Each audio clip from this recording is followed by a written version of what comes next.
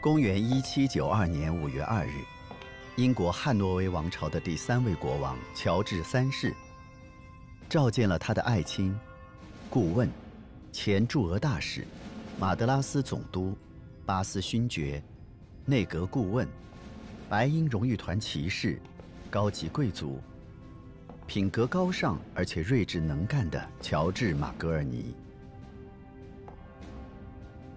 施行强权政治的乔治3世正处于成功的峰顶。工业革命让英国国力迅速增强，将整个欧洲大陆远远甩在身后。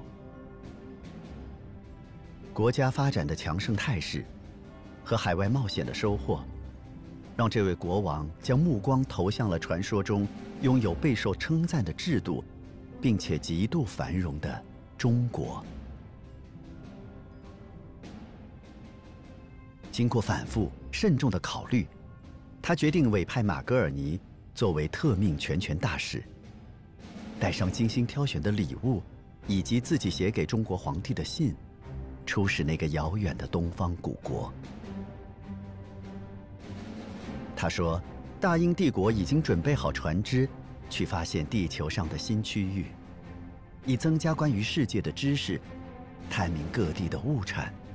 这么做都是无私的。他也提到，相隔遥远的国家之间的商品交换是互利的好事。所以，这次出使的一个重要任务，就是建立起某种制度，加强中英之间的贸易关系。当然，这也是一国之君向另一国君主发出的一声探询。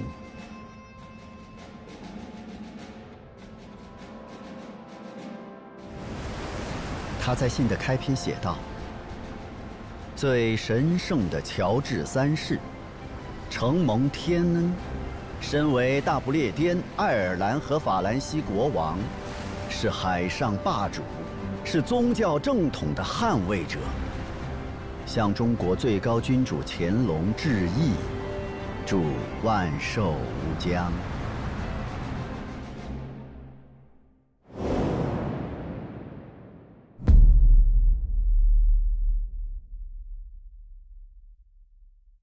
纪录片《中国第二季》由经典献映，致敬中华文明，开启有机新生。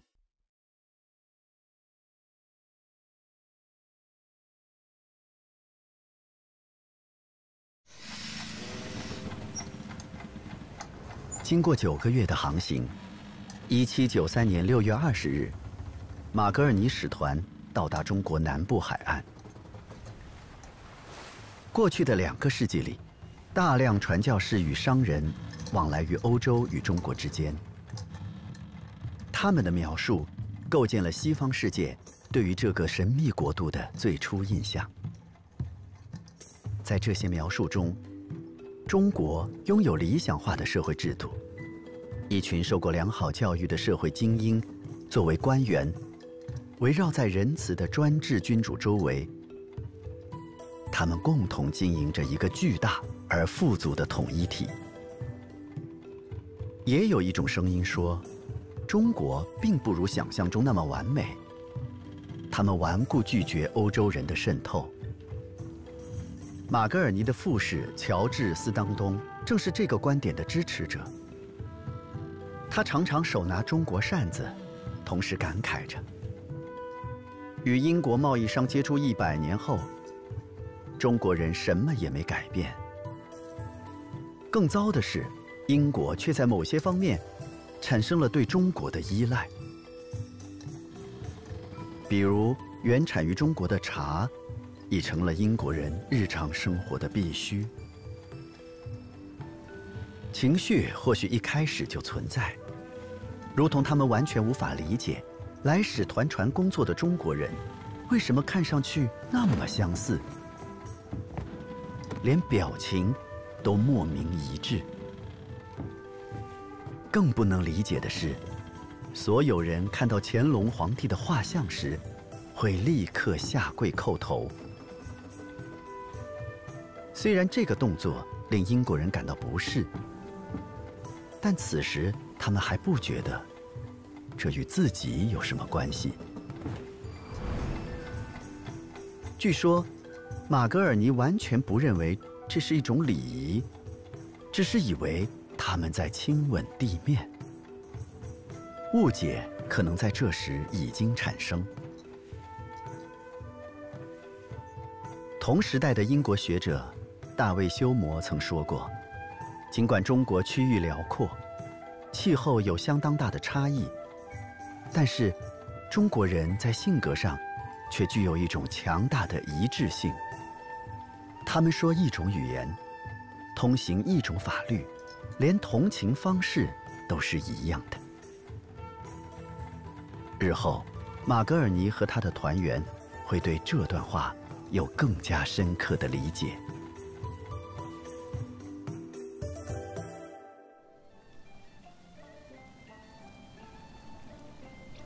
乔人杰是在3年前补缺代理天津到道远的。那一年碰巧乾隆皇帝来视察，乔人杰明察臣官，办事得力，给皇帝留下了一个好印象。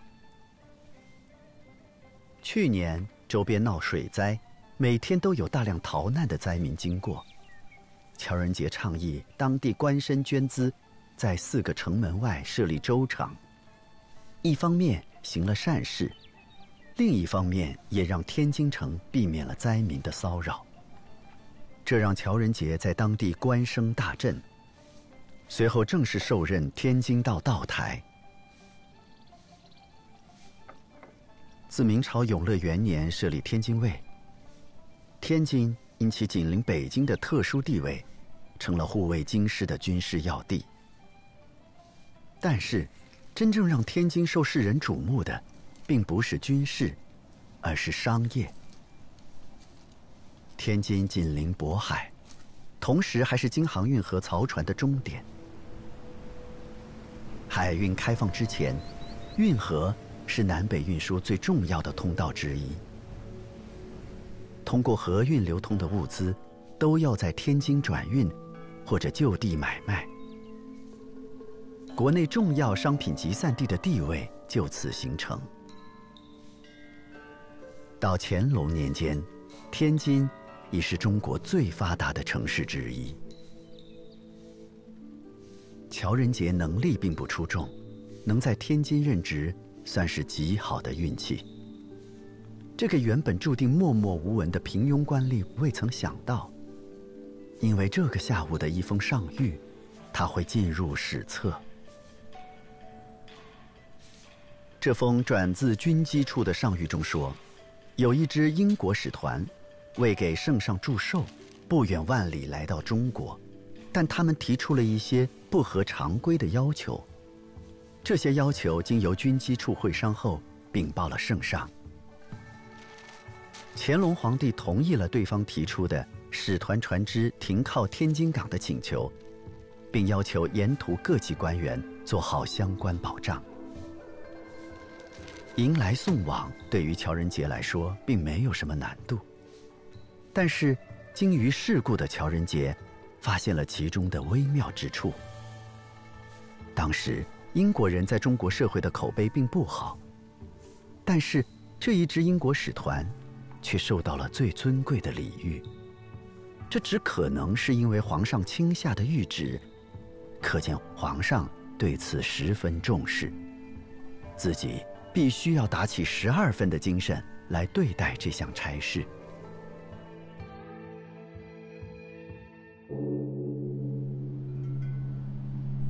这一年是乾隆58年，爱新觉罗弘历自25岁登基，如今已是83岁高龄的老人了。祖父康熙皇帝开启的盛世，经由父亲雍正皇帝的经营，在他治下到达了巅峰。国家人口和财政收入都翻了一番，超过了历史上所有的朝代。他还开拓了除元朝之外历史上最大的国土面积，并将所有疆域牢牢控制在手中。乾隆皇帝深信，中国是天下最伟大的国家。他对西洋诸国并不陌生，在他看来，这些据说坐了很久的船才来到中国的西洋人，跟每年来进贡的贡使们并没有什么区别。对于地大物博并且慷慨仁慈的帝国来说，只要洋人恪守礼仪，就可以慕泽恩荣；但如果他们举止失当，就会丧失一应所得。大清帝国并不在意财富上的得失，乾隆皇帝真正在意的是，大清的恩威有没有广布于天下，大清的皇帝是不是真正意义上的王中之王。要确立这一切秩序，其根本在于礼仪。基于孔子推崇的周礼而确立的大清通礼中，明确了5种核心礼仪。外国使团来中国，属于其中的宾礼。在一个崇尚重视礼的国度，凡事按部就班的操作即可。但此次来访的英国人却频频提出一些不合礼数的要求。乾隆了解情况后表示，既然对方说是为自己祝寿而来，那就好好接待。他们携带的礼物经不起路上的车马劳顿，想停靠在天津港，似乎也有道理，答应就是。这是大清应有的气度。在乾隆眼里，这只是众多使团中比较麻烦的一个而已，并没有什么特别。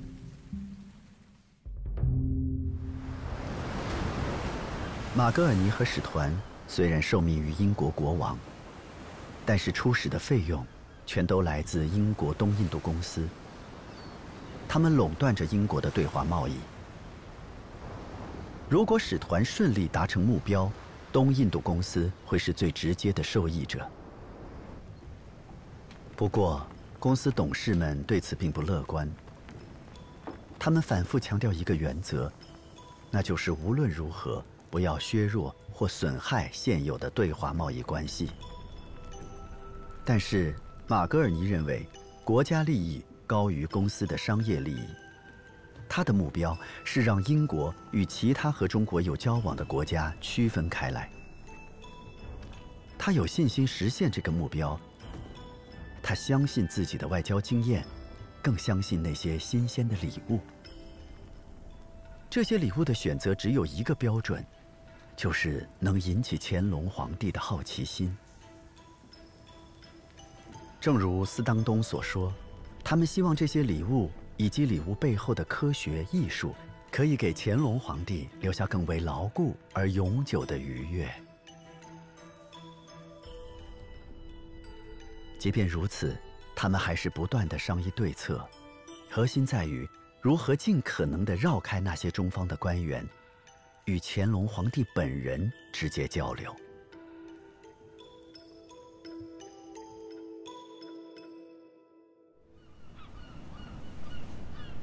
1793年7月底，英国使团抵达天津港。这是双方第一次相会，顺利而且愉快。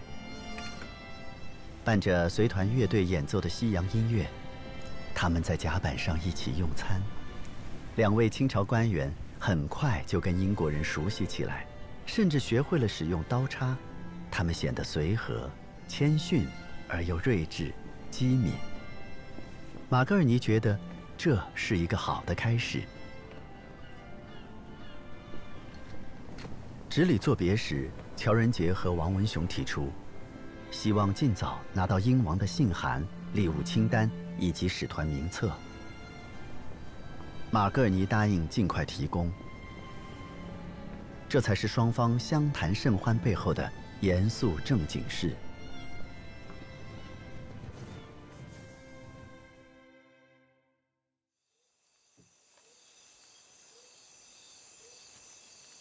与英国人的乐观态度不同，乔仁杰在这次见面后反而忧心忡忡。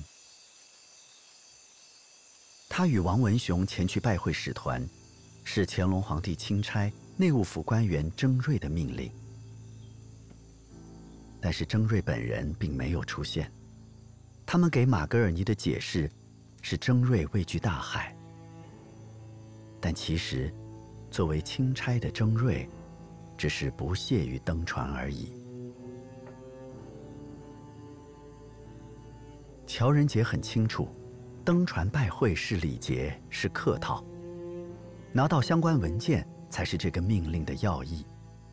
因为此刻乾隆皇帝已经到达热河，那里有一个皇家避暑庄园，1个多月后，皇帝会在那里接见英国使团。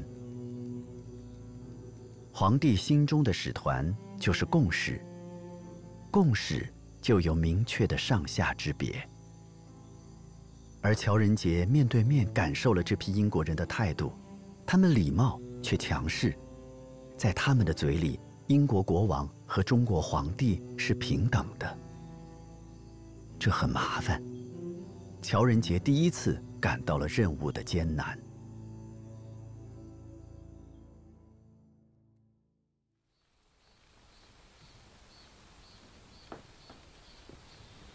10多天后，英国使团来到北京东郊的通州码头。这些日子里，双方有了更多交锋。正如乔仁杰的预料，分歧越来越明显。马格尔尼按乔仁杰的要求，给出了一份英王陛下赠给中国皇帝的礼物的清单。这个稍显拗口的文件标题来自使团自己的翻译官。这是马格尔尼以乔治3世的名义写下的。一开篇，马格尔尼就介绍到，这些礼物可以展示欧洲科学和艺术的进步。之后，除了用大段文字夸耀每一件物品，特别反复强调了一个概念：英国和中国是2个主权国家，2个主权国家之间的交流愿望比礼物本身更有价值，互相交流才能互惠互利。收到清单后，朝廷请在宫中供职的欧洲传教士重新翻译了一遍。这次译稿中，一切有关主权国家交流互利的表述都被删除了，对礼物的赞美表达也变得更加客观，尤其是把这些礼物的定位改为了外国国王给皇帝的贡品。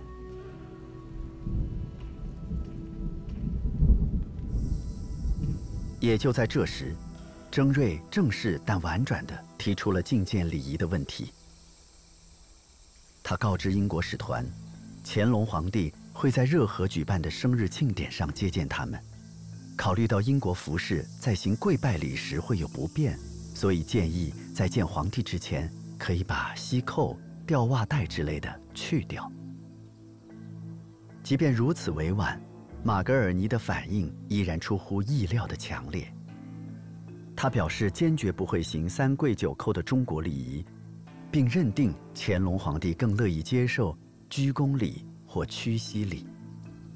他的固执和自以为是让征瑞十分恼怒。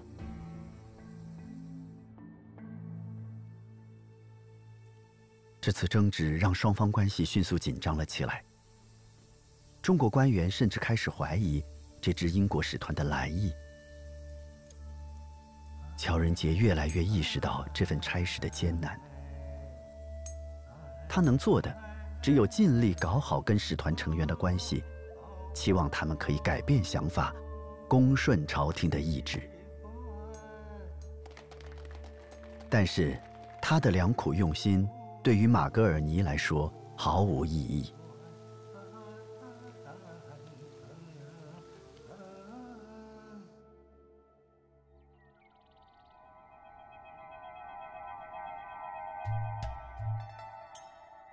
8月21日，英国使团来到北京。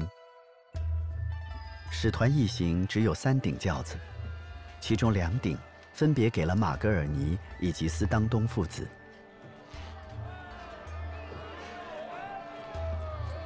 小斯当东好奇地看着眼前这座传说中的天城。北京与伦敦是如此不同，伦敦道路狭窄，而北京道路宽阔。2边的房子多是低层平房，当然，印象深刻的还有紫禁城、红色的围墙以及那些黄色琉璃瓦。英国人很清楚，这是皇帝专用的神圣颜色。马格尔尼显然无心关注。随着距离见到乾隆的日子越来越近，他的心情也越来越沉重。关于征瑞提出的觐见皇帝之礼，乔仁杰和王文雄又找他谈过一次。他们明确表达，是否跪拜皇帝是件很严重的事情，但是跪拜本身并不难。如果马格尔尼不会，他们俩愿意亲自示范。马格尔尼的拒绝比上一次更加坚决，他表示自己誓死不跪。他暗暗觉得，跪或者不跪，或许并没有那么重要。自己带来的礼物一定会吸引皇帝的关注，到那时，一切就迎刃而解了。这么一想，马格尔尼的心情又稍稍舒畅了些。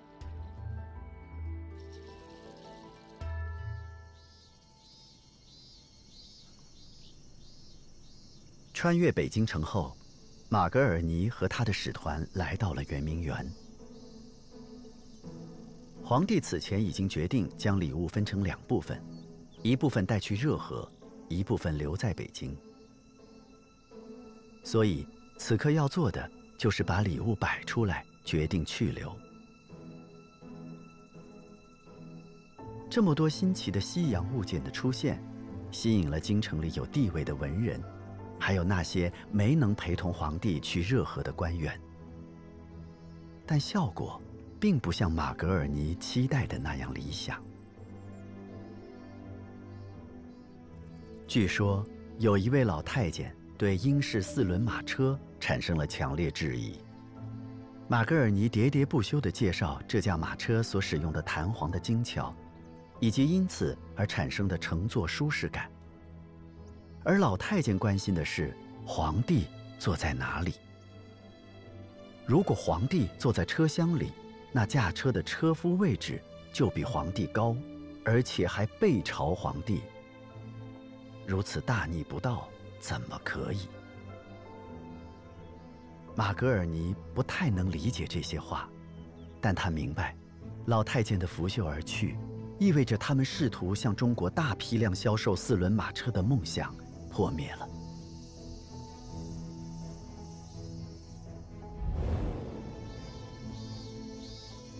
但他并没有把这个小插曲与觐见皇帝时的跪拜联系起来。他依然没有意识到，这本质上是2个国家制度与文化的巨大差异。对于以儒家文化为精神内核的中国来说，礼制是国家的根基，不可动摇。马格尔尼始终有一个偏执的判断，那就是所有不顺利都是因为个别官员的狭隘和自以为是的决定，皇帝本人一定是不知情的。从来如此，人们只会狂热地相信自己愿意相信的事。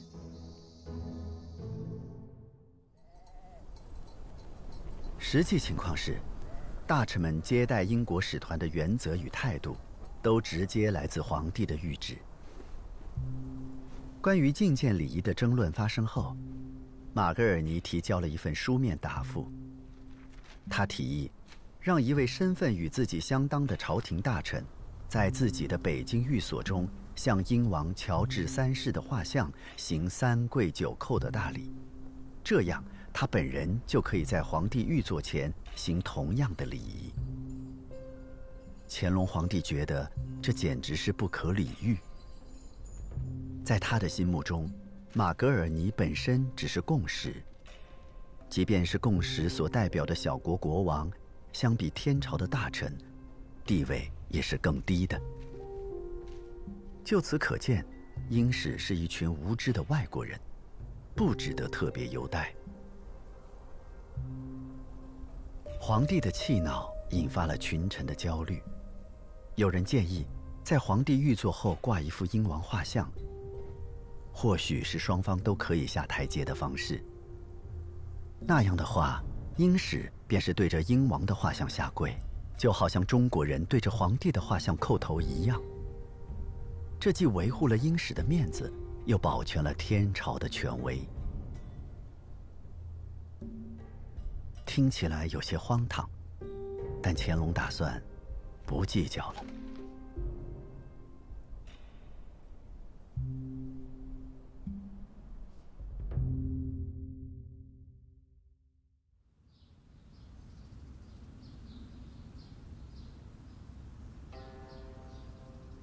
当乔仁杰把这个方案转告给马格尔尼时，却被拒绝了。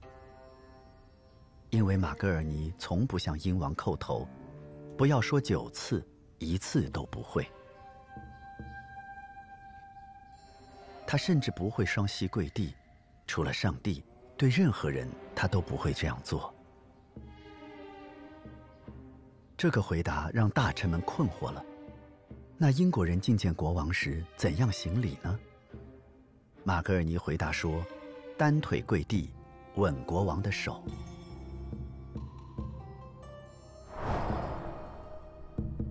既然这是他对自己国王的最高礼仪，那觐见时就用这个礼仪可以吗？乾隆皇帝内心震怒，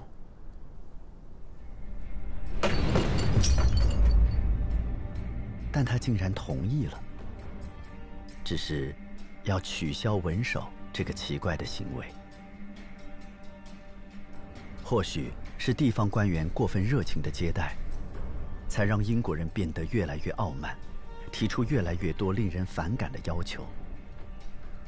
必须有人为此付出代价。第2天，郑瑞就接到了降职处分的决定。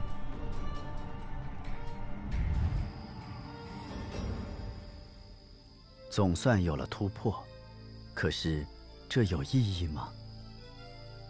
过去这些天，所有人把所有的精力和时间都花在了礼物和礼仪上，希望洽谈的通商要求却一点推进都没有。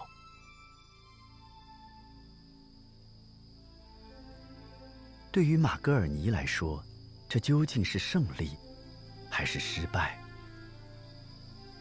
虽然貌似达成了共识，但误会并没有消除，反而越来越深。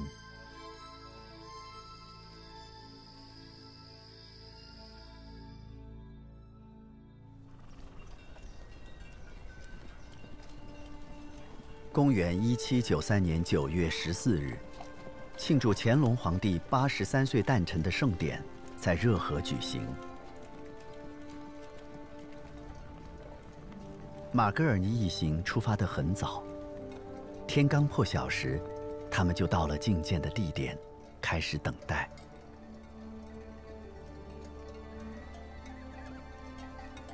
热河就是今天的承德。自康熙皇帝在这片群山环绕的草场选址建立木兰围场开始，这里逐渐发展成为清朝的第2个政治中心。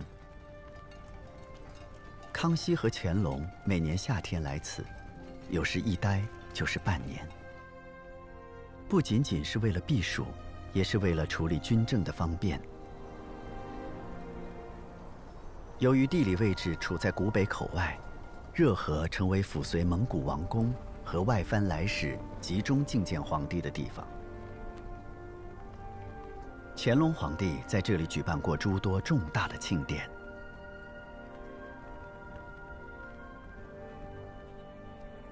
这是中国北方1年中最丰饶多彩的季节，天空高远明亮，四野葱郁安宁。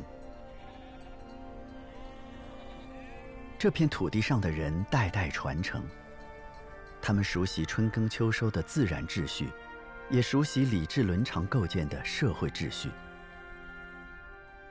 这一天，他们将与一个大西洋上的岛国迎面相遇。在2000多年的中国历史中，这样的一次与外邦的见面，几乎是微不足道的。不会有人意识到，这是当时世界上最强大的2个国家，第一次面对面的相互打量。他们会看见什么？朋友，还是对手？善意，还是危险？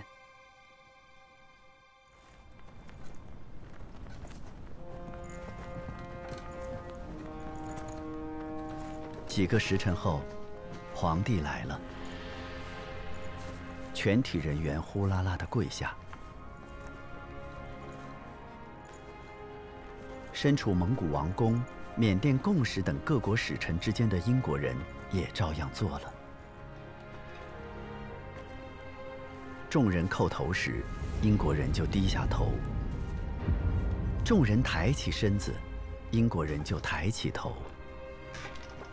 当大家又重新趴下时，英国人再次低头。大家站起来，他们也就站了起来。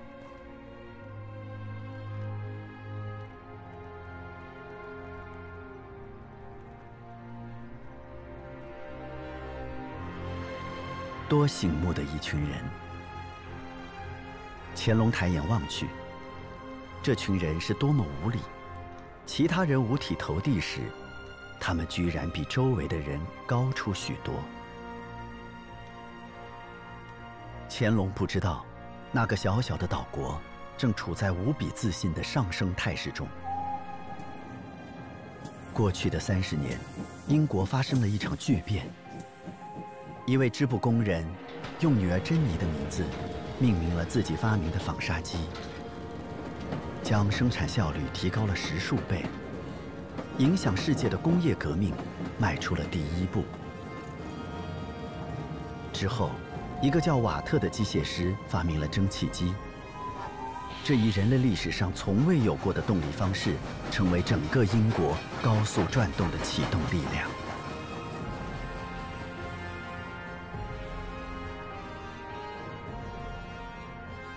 英国势力急剧扩张，现在，他想成为全世界的霸主。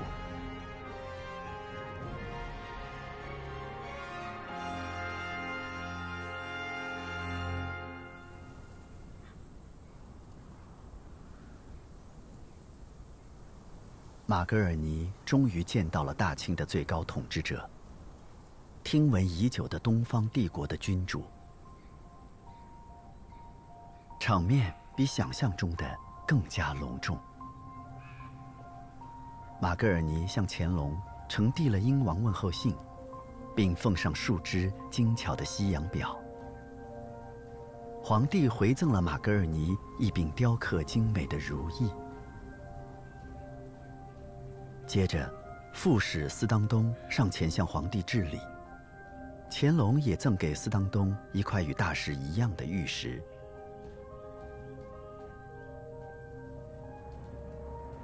对于英国正在发生的那些变化，乾隆皇帝可能所知甚少。一个幅员辽阔、自给自足的大国，似乎完全可以不必理会一个遥远的岛国在做些什么。而那些刚刚起步的变化，将对世界产生怎样的影响，即便英国人自己当时也未必清楚。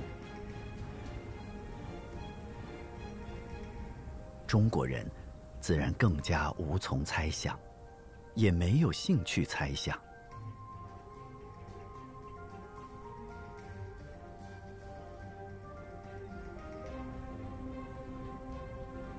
同样的，看似迫切想要建立联系的英国人，也并不了解中国。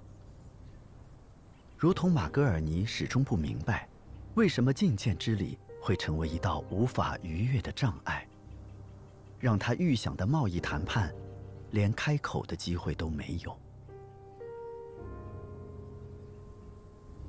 他更无法理解，为什么中国人对和他们做生意这件事那么排斥，对他们引以为豪的技术和商品那么冷淡。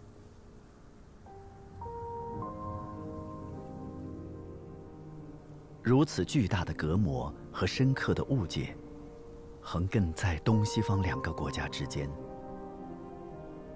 擦肩而过，几乎是没有悬念的。双方之间的交流必须通过翻译，显得很累。于是皇帝问：使团中有没有能直接讲中国话的人？司当东的儿子小司当东，这个唯一能讲几句中国话的13岁的孩子，站了出来。乾隆将他召了过去，并解下身上的一只黄色荷包，送给这位可爱的一帮小友。小司当东的反应很快，他当即用中文感谢了皇帝。皇帝身上带过的任何一件物品，都被视为无价之宝。把自己随身的荷包赐予别人，是一种特别的恩惠。这些记录都来自马格尔尼和司当东父子的日记。但是，按照清朝官方礼制，一切细节都应该是预先安排好的。比如，按照礼仪规定，贡使不直接与皇帝说话，皇帝也不会直接回话。贡使与皇帝应该要保持一段距离。马格尔尼所说，皇帝亲手接过礼物和信函，再转交给大臣，似乎也是不会发生的。大清朝廷怎么会接受这种未经事先磋商，直接在现场做出的变更？细节几乎难以求证，不过乾隆皇帝应该展示了相当的宽容。2年后，他即将禅位给儿子。这位实权老人对自己的一生是感到骄傲的，他愿意让皇恩泽披更多的人。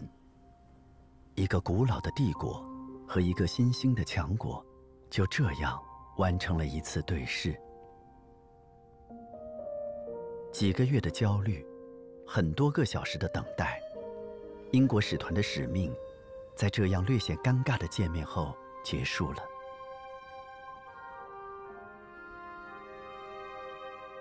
日后，即便在核心问题上，中英双方对此事的记载也并不一致。马格尔尼和副使司当东坚持说，使团代表只是单膝跪地，甚至很多年后，还专门绘制了一幅小司当东单膝跪地拜见乾隆皇帝的画，以作证明。但是，清帝国的有关史料记载，马格尔尼一行向皇帝恭行了3跪9叩的大礼。这是一个在日后不断被放大的争执，因为很多人认为，这是此后一个重大历史转折的起点。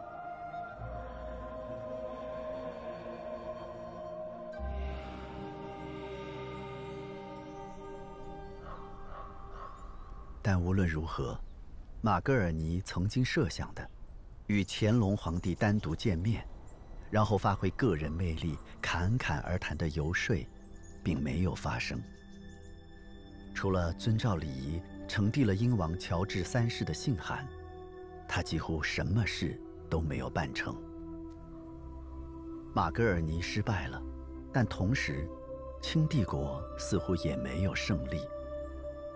未来时间会证明，这是一次没有胜利者的斗争。马格尔尼事后总结说，如果中国禁止英国人贸易，那么只需几艘3桅战舰，就能摧毁其海洋舰队。只是，一旦发动战争，就等于终止贸易，英国也将受到最大的损失。因为中国是棉花和鸦片的销售市场。是的，他终于提到了鸦片。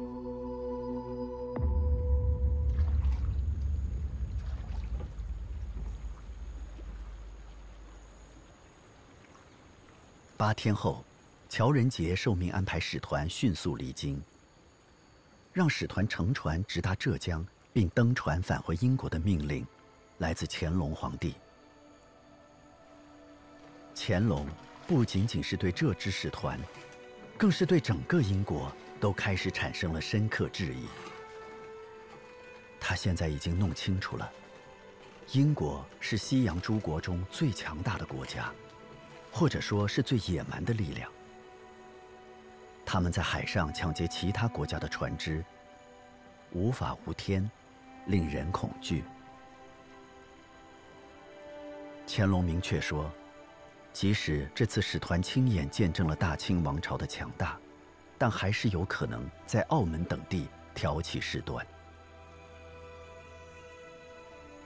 为此，他不断重申自己的命令，要在英国人返程途中，向他们展示大清的军事力量。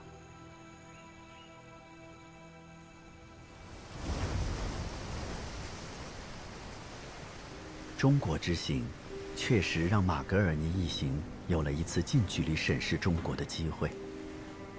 他们用自己的视角，看到了盛世下的另一面。乾隆后期，生产力跟不上人口暴增，人均粮食产量下降，普通百姓生活极为贫困。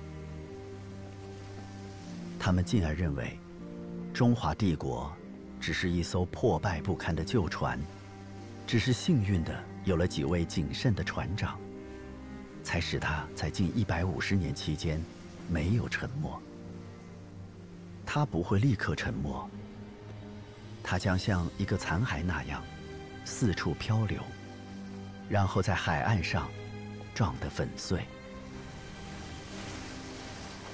对于英国人展示出的过分自信和傲慢，乾隆皇帝用自己的方式给予了回复。虽然这段话在日后成为他被批评的证据。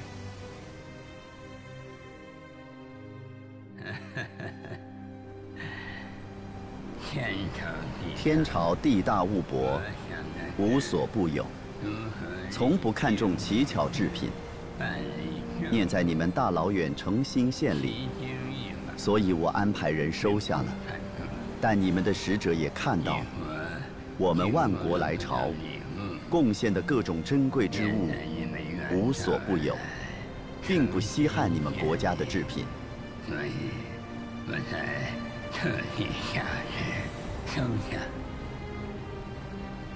其实天朝啊，这四方每家海内，万国来朝，种种贵重之物，通过水旱两路进贡，无所不有。这些你们的使者也亲眼看到了。我们从来不看重稀巧之物，更不需要你们国家这般的物件。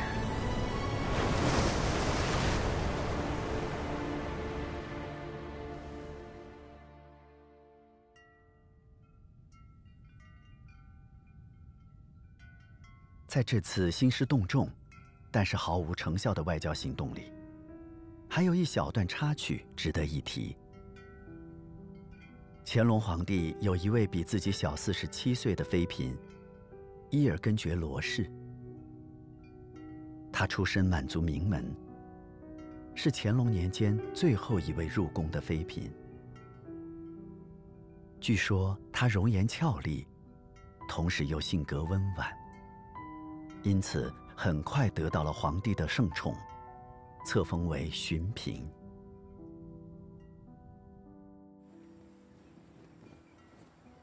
就在乾隆皇帝接见马格尔尼的那天，因为好奇，嫔嫔提出要求接见一下据说中文流利又很可爱的小厮当东。乾隆皇帝竟然批准了。小厮当东还意识不到，这是一项极其特殊的待遇，但他的父亲知道这非同一般。他专门花笔墨记下了这件事。皇帝根据内眷要求，让太监把年轻的小厮当东领到他的帐篷，在那里接见了他。小厮当东因此成为唯一一位被中国皇帝的女眷接待的英国人。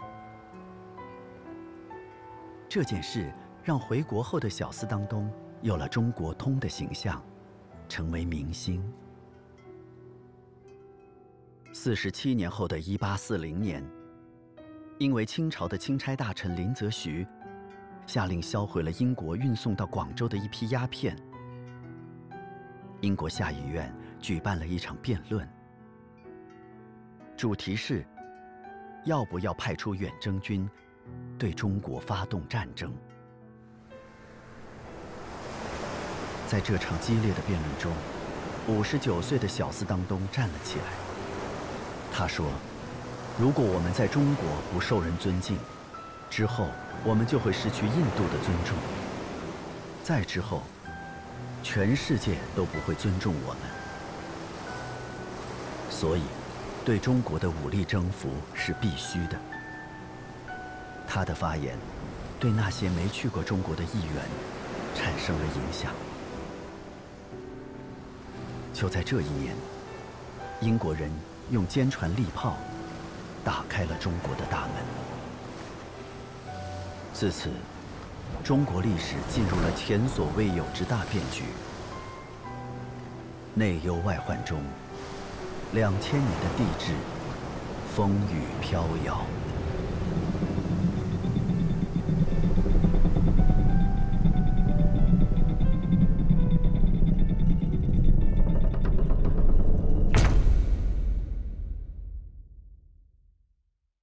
经典致敬中华文明，开启有机新生，提醒您下期看点。晚清在内忧外患中风雨飘摇，中日甲午战争失败带来的创痛，激发了众多有志之士。状元张謇选择实业救国，以一己之力开创了一片产业，改变了一座城市，但他并没有成功，前路仍漫漫。中国人从未放弃探索和奋斗。